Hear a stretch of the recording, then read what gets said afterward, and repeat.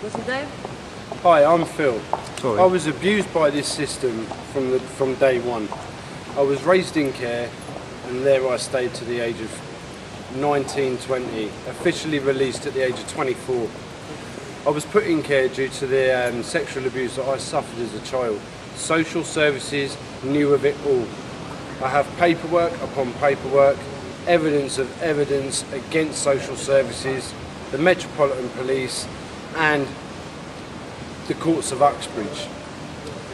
I have suffered due to miscarriages of justice, failures of the Metropolitan Police, well, the police in general, and my own government. As I said, I was punched in the face by a foster parent. I was told to lie. They did nothing about it. That foster parent went on to sexually abuse another child in another county. From then on, I had nothing really much to think about. I had 3 children, Maisie, Ellis, Megan. I'm not allowed to use any other names. My ex, the mother of those 3 children, lied to social services, the police and the courts. She admitted assaulting myself, biting me, punching me. I had kick marks, and I even had to defend my son in a way so his head didn't hit a door. Now, no evidence I gave was listened to. In fact, I was dismissed. Lydia Good was found to be a liar. She wasn't arrested, she wasn't charged, she was allowed to walk free from court that very day. A year went past, I met a girl called Olivia. We were happy. We started to have a family. She fell pregnant. Social services instantly bombarded us, I have evidence with this, to try and remove our child.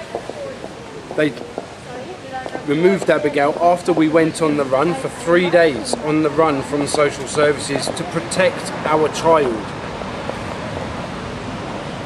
Her mother grassed us up, Alison, she grassed us up to the police and social services. We had to hand ourselves in.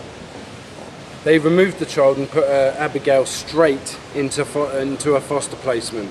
She was reunited with her mother after that 3 days and put into a residential assessment centre to assess how well a parent she is. I was constantly phoning and trying to protect my then wife and child from further abuse of professionals. These professionals have lied to and about me. And when these professionals go and lie to the Crown, it's a treasonable act. Social services have called me some disgusting things in my life. They've even said that I'm incapable of parenting a child because I was sexually abused, telling me I'm going to sexually abuse. That's a false allegation. I have mental health report upon mental health report upon mental health report disclaiming their claim.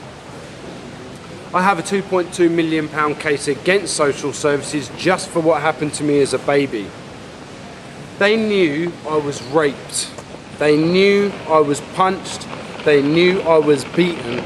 Yet they sent me back to these people for this abuse to continue. Today, I've been to every court in London to have DS Andrew Grant sacked, Judge Wright sacked at Uxbridge Court. They're liars. No judge can tell you they're going to have or order medical treatment to you. They're not allowed to do that. That's misfeasance of a public office. She even told me I would be going home after sentence. She then remanded me. Twice is misfeasance of a public office. Bye-bye, Judge. DS Andrew Grant lied to me by telling me he was not going to arrest me, he was going to arrest my ex-wife for kidnap, manipulating the police. He arrested me for harassment, and all of those texts I still have on my phone with the solicitors I'm suing social services with, and a recording of the police telling me a woman can't rape or sexually assault a man. Only a man can sexually assault a woman. That's false. There's scientific evidence to suggest otherwise also. Because I wouldn't adhere to her sexual demands and promiscuous lifestyle, she kept having affairs.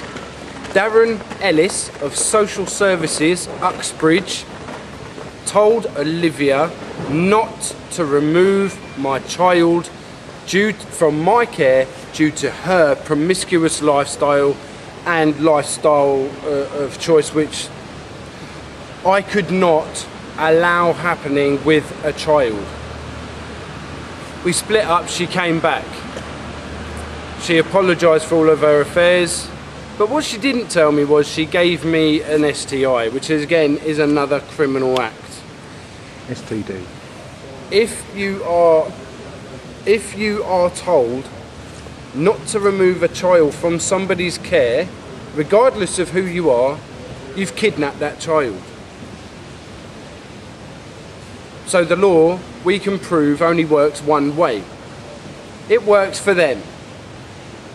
I've had mental health assessment upon mental health assessment where I suffer a personality disorder, of which everybody united in the world will suffer a personality disorder. A personality disorder consists of things that have happened to you that have built your personality. So I'm angry towards the courts, the police and social services, all attributed to this personality disorder. They say that I am paranoid. They say that I can't work with these people. Why can I not work with these people? The evidence is there in itself. They've lied to and about me. The police false arresting me. The police are in fact domestic terrorists, as are the parliaments. How can you have paedophiles working in a parliament?